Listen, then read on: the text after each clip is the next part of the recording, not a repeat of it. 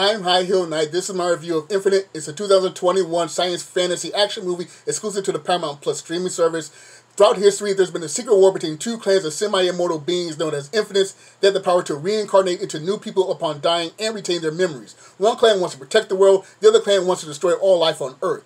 Evan McCauley, played by Mark Wahlberg, is the Infinite that discovered the doomsday device in his previous life, but is suffering from amnesia in his current life.